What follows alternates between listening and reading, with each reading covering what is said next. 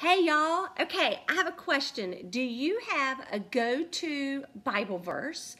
It could be your life verse or something that is even just for a season. For two examples right here. I know that 2 years ago, the day before Thanksgiving, and if you followed me long enough, you've read it. If not, go back and you can read about it. But I broke my leg. I fell, I dislocated the ankle, I looked down, it was perpendicular to my leg like a football player kind of an injury that you sometimes see, or just any athlete, and it was disgusting. And I remember this guy that was 6'4", he was here working on our house because we were just at the end of the renovation process, and he looked down at it and he went, "Oh, that's broken." And I went, "You think?" Yeah, it is. And so he wanted to gently help me up. I'm like, dude, pick me up. So anyhow, but back then it was be still and know that I am God, from Psalms 46:10.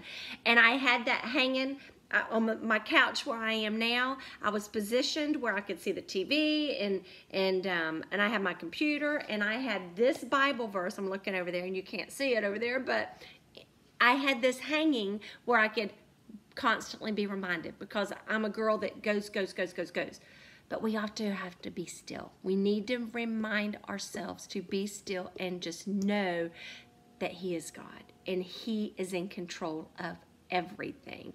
So when I had that instance in my life, this was my go-to verse, and I still have it hanging here, and it's always a great reminder.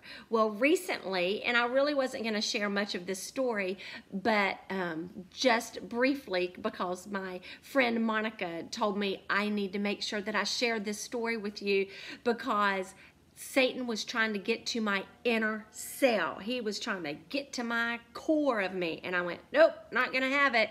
So for, I don't know, it was probably about 5 or 6 weeks, I had gotten some test results back from going in from a normal routine, and some numbers were high in some areas, and I went through some other complications of the body that required me to get cultures and ultrasounds in a couple of areas, and then I had a CT scan done, and praise the Lord. Oh, and then they took 9 vials of blood, and so I went through a process. But the whole time I was going through this, I was just like, you know what? It's okay. It's going to be okay. Because if there is something wrong with me, you know what? Let's just see what the next step is. It's going to happen. And we're just going to stick with God the whole time. And I prayed, and I had my prayer warriors, my brothers, and I had my handful of little prayer people that I had going on with me. And we prayed and prayed and prayed, and you know what? God worked a miracle. When I went to go see this Dr. Hussein, that is a great bedside manners, loved how thorough he was. He's an oncologist and hematologist, and he is wonderful. I think he was just as happy as Tim and I were when we got the news, and he said, "Your numbers are better than they have been in like years, and everything's great. Here's what I want you to do." And so we're like, yes! And of course we cried. But the day that I went to the doctor, I wore this bracelet that my friend Carrie had gotten me, and it's from Joshua 1:9.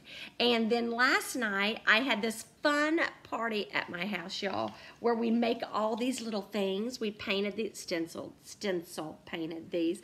Have yourself a merry little Christmas. Well, I chose this one because this has been my go-to verse for the past couple of months while I was going through that season. And so here, be strong and courageous. Do not be afraid. Do not be discouraged. For the Lord your God will be with you wherever you go. Joshua 1:9. Joshua 1:9. And I would keep saying it, and I would keep praying it and believing it. And so I want to know, what is your go-to verse, or what is your life verse? I would love to hear, because you know what? If you post it down below in the comments section, somebody's going to read it, and it's going to touch their heart, because I think that people need to hear some Bible verses, don't you? And then here's another little ditty that I picked up last night at the party. I got this for hosting the party. I got to pick one, and I picked this one. As for me and my house, we will serve the Lord. So, hey, go serve the Lord. Put your Bible verse down below that will maybe encourage someone else today. Have a great day, y'all. Take care. Bye-bye.